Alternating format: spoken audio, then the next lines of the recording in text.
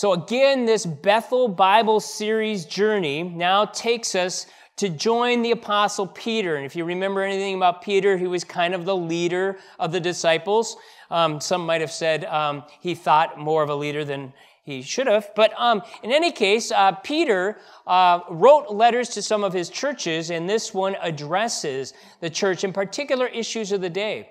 And he addresses the church, which is now in modern Turkey today. And it's about being born anew, a new creature, just like in baptism, where the old is past and gone, okay? It's that old self, and it's fading, and the new has come, and the new self that is more and more like Christ is emerging.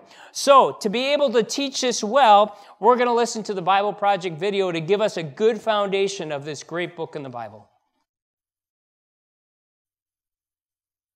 The first letter of Peter. His name was Shimon, or Simon, when he first became a follower of Jesus, and he was part of the inner circle of the 12 disciples. When he made his confession that Jesus was the Messiah, Jesus changed his name to Kephas, which is Aramaic for rock, which was later translated into Greek as Petros, or Peter. Jesus promised that he would become a leader among the apostles to guide the Messianic community in Jerusalem through its earliest years.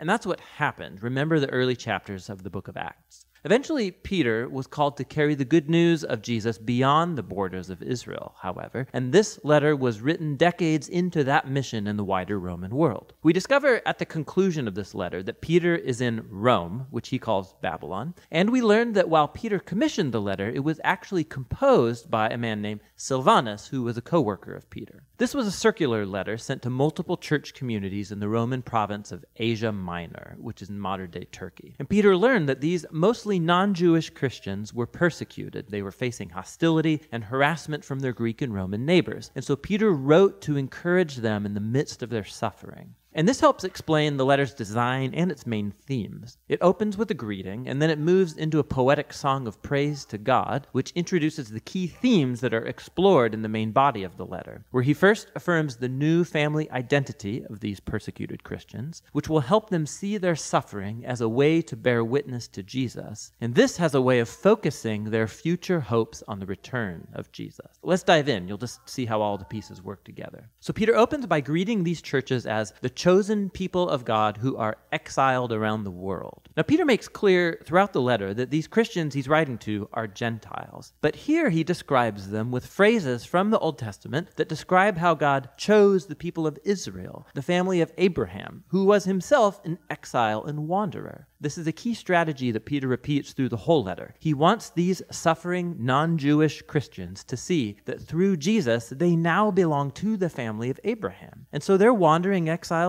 just like him, misunderstood, they're mistreated, and they're looking for their true home in the promised land. Peter continues this idea in the opening song. He praises God for causing people to be born again into a living hope through Jesus' resurrection and the power of the Spirit. God's inviting all people into a new family centered around Jesus, a family that has a new identity as God's beloved children and who have a new hope of a world reborn by God's love when Jesus returns as King. And for people who have this hope, suffering and persecution is actually a strange gift because it burns away false hopes and distractions like a purifying fire, and it reminds us of our true home and hope. And so paradoxically, life's hardships actually deepen our faith. They make it more genuine. From here, Peter's going to move on into the body of the letter, but he's going to explore all these ideas in greater depth. So he first develops the theme about the new family identity of God's people. He takes even more memorable Old Testament images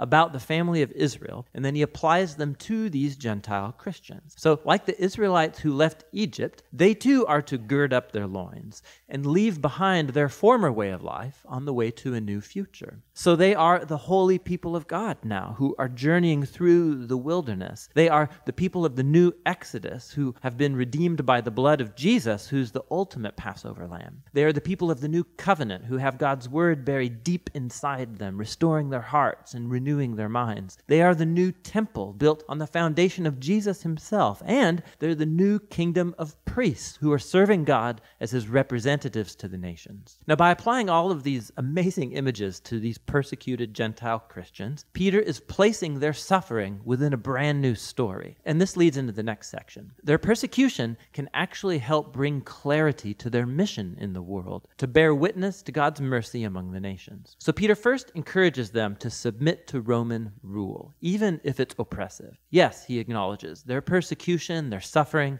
is unjust. But violent resistance solves nothing, not to mention that it betrays the teachings of Jesus, who loved his enemies instead of killing them.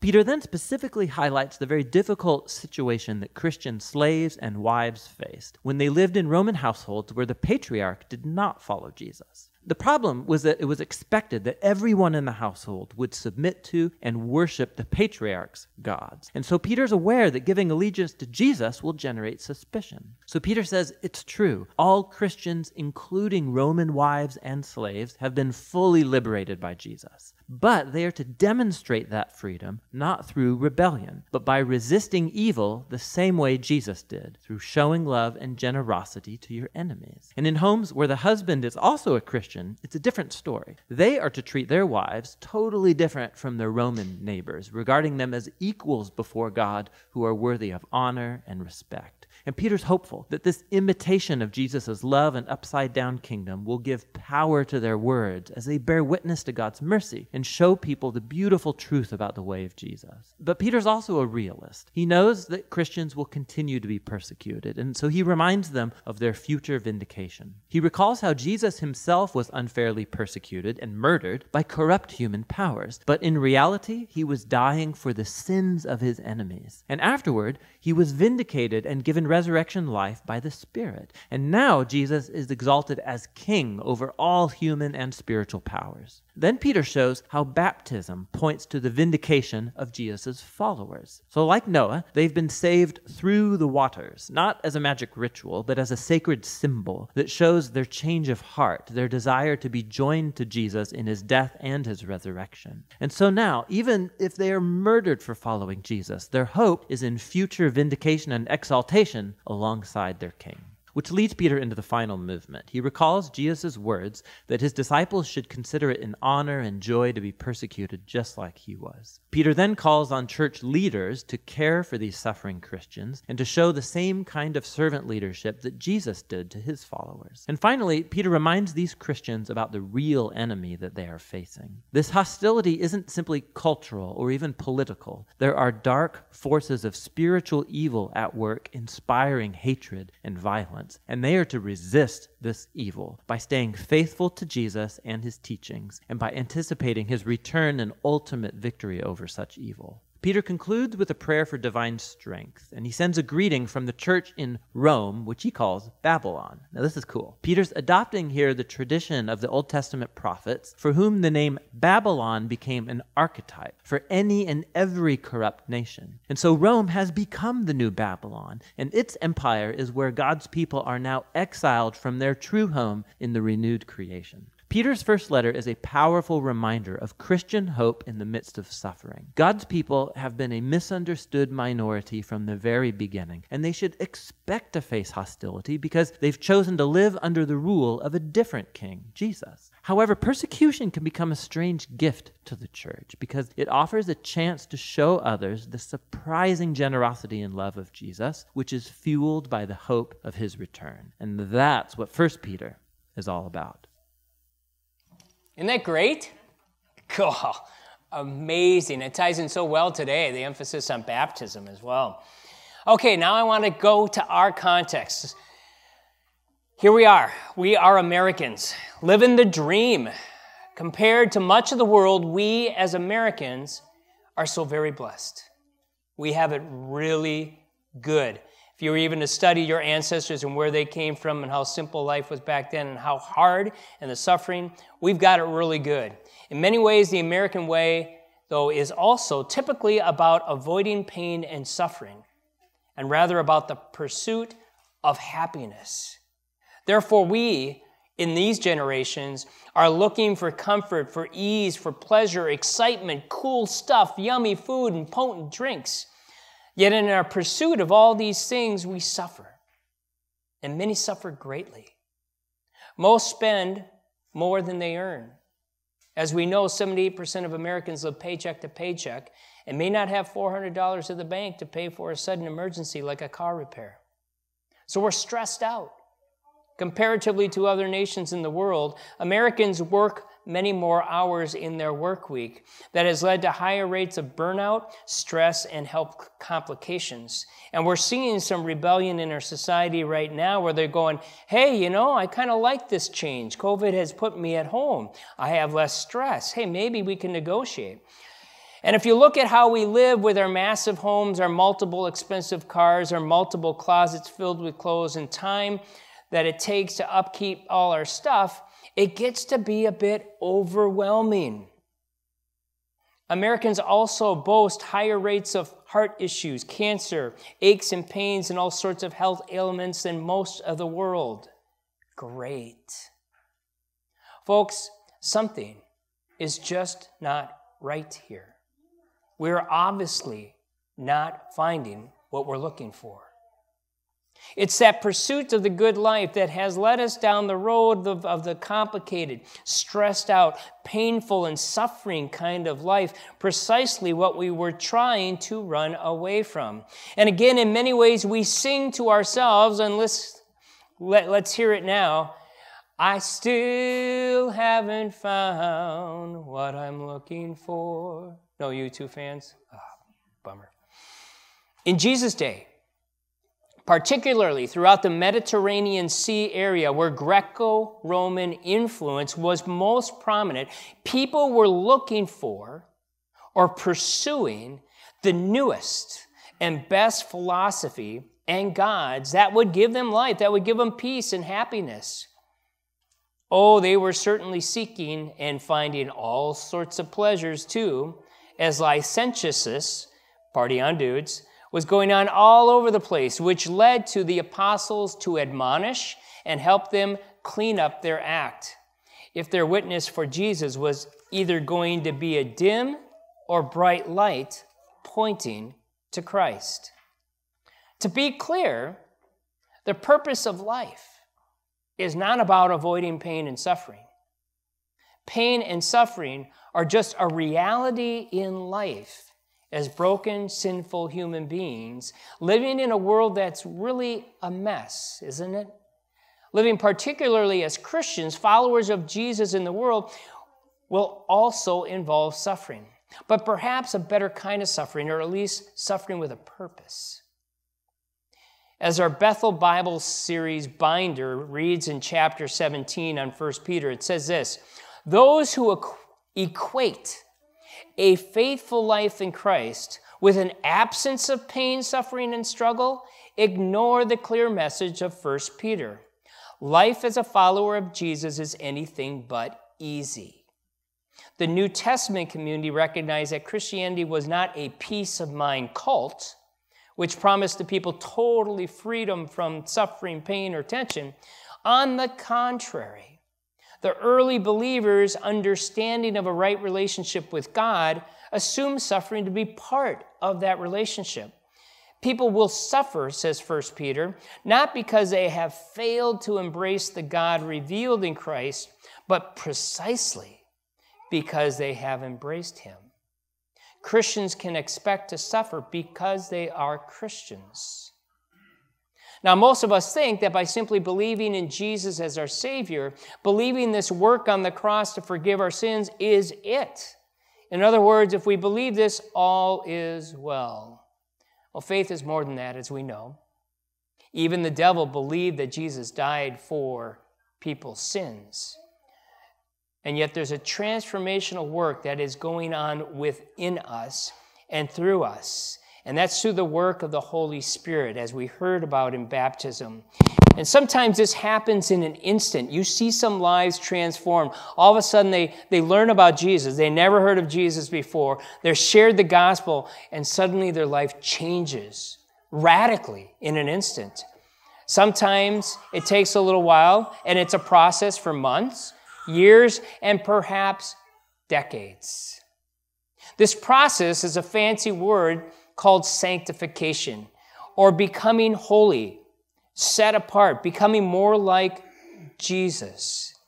So Peter tells these believers, and he writes in, I think it's chapter 2, but maybe it's chapter 1, therefore with minds that are alert and fully sober, set your hope on the grace to be brought to you when Jesus Christ is revealed at his coming.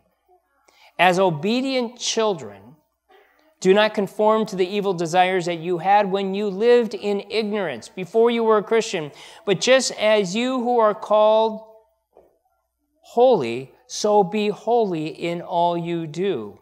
For it is written, be holy, because I am holy. Word of God, word of life. Thanks be to God. Now, I believe Peter's words here are not a suggestion or a high recommendation. This is a command. If you look at the Greek, it's a word that is command. If you say you are a Christian, then reflect Christ. Be like Jesus. Be holy, sober, clean, compassionate, loving, peaceful, and kind. And that's different. Different than many people in the world who are pursuing other pleasures. So let's turn to a few people that we know of in the Bible and their issues. Now, I could go down a whole toilet paper roll list, but I only selected a few based on the Bethel Bible series. And these are people just like you and me, folks. So don't put them in a different category. They're just like us, okay? And it's that old nature, as the apostles Peter and Paul talk about, that old way of life that sometimes creeps back into us. And that contrast from that to being born anew in Christ. That is called the process of sanctification. So listen to some of their pursuits of pleasures and comforts and independence that led a few people in the Bible to their demise. And I'm not going to expand on these situations, but you got Adam and Eve, right? They got the whole turf. And God just says, just not this, don't touch that, okay? But what did they do? They touched it, right? And they wanted independence. They wanted to know everything. They wanted to have everything God had. And of course, they broke the vow. Or you got Noah using good things for the wrong ends. Noah, if you didn't know this, he worked the soil and he planted a vineyard. And when he drank some of its wine, he became drunk. And there's more details, but I won't go into that. Or you've got Lot. Now, you've heard about Lot. He ended up with some serious land and some of it not so good after all. But it says here in Genesis 13, Abram and Lot, okay, they're related. They're divvying up the land. And Abram says to Lot, he said, hey, let's not have any quarreling between you and me or between your herders or mine, for we are close relatives. Is not the whole land before you? And so let's part company. If you go, for example, take the left and I'll go to the right, or if you go to the right and I'll go to the left. Well, Lot selfishly chose the best. He took the well-watered land and left the other stuff to his relative, though he ended up with Sodom and Gomorrah, and that went really well, right? It led to his demise. Esau gave away his birthright to Jacob over what? Just a mess of stew, right? Saul, putting personal ambition before godliness. I guess Saul was teased because David took out more enemies than Saul, and so he wanted to get back after him, and the attempts for his life. And then David, permitting lust and unbridled passions, ruled him as he was checking out Bathsheba, which led to all sorts of sins down the road, murder among others. And it just leads us to recognize that we all have selfish, sinful moments that have led to our demise at times. And the key thing is for us to name those moments, to recognize those, and give them to the Lord. Turn them to the Lord in prayer. And in a sense, just like we did earlier, I renounce them. I renounce the evil. I renounce the sin. And Lord, take this from me so that I may be made new in the waters of baptism and rise in that newness of life. And so our confession time that we usually do at the beginning of the service is going to be now. And it's meant for us to examine our lives thoroughly and to admit our sins before God, to own it, to admit we are sinners in need of a Savior. And it's a great way to start the day fresh. I know this is Saturday evening service, but it's in the moment of confession and sins, and even sharing our hurts with God, that we receive in that moment that undeserved grace and forgiveness from God that we call absolution, that we can go about our day born anew. The old is gone, the new has come.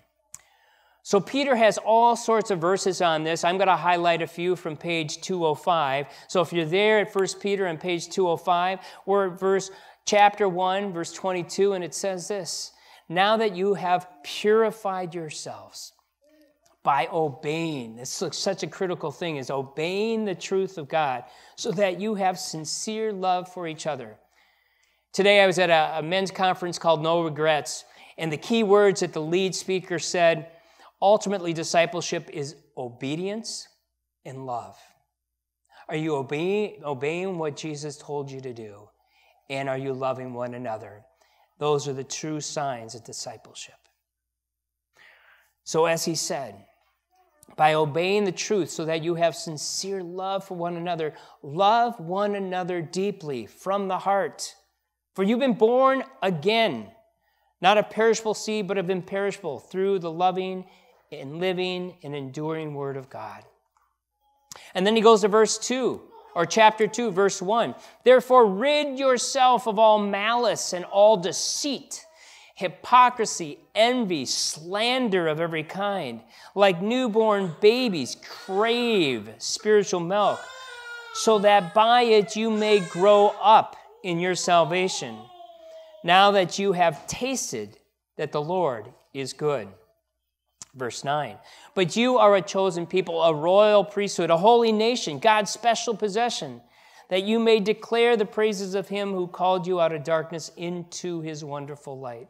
Once you were not a people, but now you are the people of God. Once you did not receive mercy, now you have received mercy. And then in my Bible it says, on living godly lives in a pagan society. Peter writes this: dear friends, brothers and sisters in Christ, I urge you, as foreigners and exiles, in other words, we as Christians on this earth, we do not belong here. We are children of God, children of a heavenly world we can anticipate. But Peter is direct, and while you are here, you are to abstain from sinful desires, which wage war on your soul. Live such good lives among the pagans, meaning the unbelievers, that though they accuse you of doing wrong, they may see your good deeds and glorify your Father in heaven. Remember that moment. Friends, if you haven't identified and admitted your sins in detail lately, here's an exhaustive list if you want to take that home with you. I know, it's huge. But the problem of living in our postmodern culture is often anything goes. And in our culture, we kind of dismiss everything and just go, well, it's just the way it is, and so be it. But it harms people. And so what we need to do as Christians is call a spade, a sin a sin. So we're going to take some time now and come to the Lord in a humble spirit of confession, saying to God, I ask your forgiveness and cleansing for these sins that I name before you now in the silence of my heart. And believe me, God will do something. I confessed some sins and turned it over to the Lord so many months ago, and God cleansed me of the sin. And it's amazing. So let's pray with expectation that God will do something. And we're going to join in the good old LBW. Remember that green book? We're going to join in those words because it comes from the Bible. So let us pray together. Most merciful God, everyone, we confess that we are in bondage to sin and cannot free ourselves. We have sinned against you in thought, word, and deed, by what we have done and by what we have left undone. We have not loved you with our whole hearts. We have not loved our neighbors as ourselves. For the sake of your Son, Jesus Christ, have mercy on us.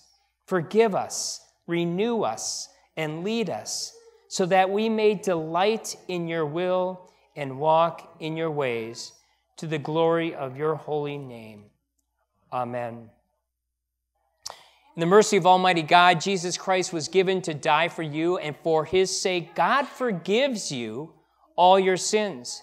To those who believe in Jesus Christ, he gives the power to become the children of God and bestows on them the Holy Spirit.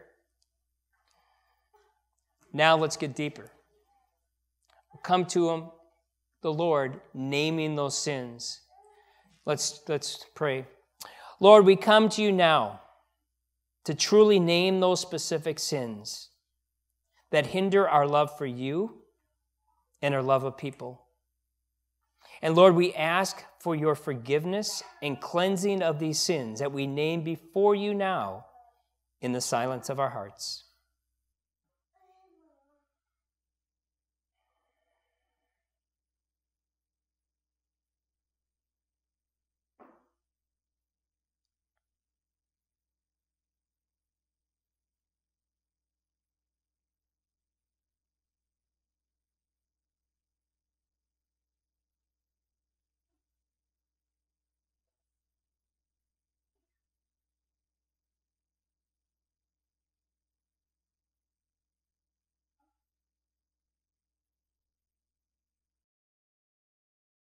Lord, thank you for listening to us as we've shared maybe some of our greatest struggles and sins with you. You are our Creator, our Redeemer, our Savior, and friend, Jesus. We give you thanks for the forgiveness that we can live in and rise in newness of life in your name. Amen. So receive the absolution. In the mercy of Almighty God, Jesus Christ was given to die for you.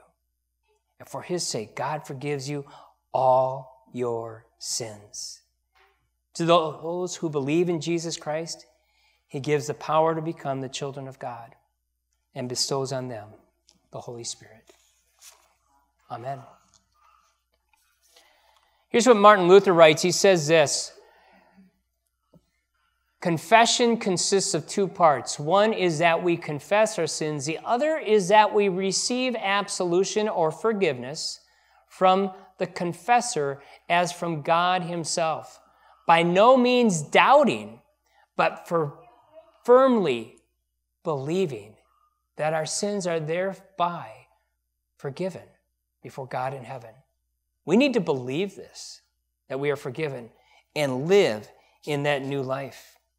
And so as forgiven children of God, we're saved by grace, not by works, but by faith given to us by God. However, we were created in Christ Jesus to do good works that God planned in advance for us to do.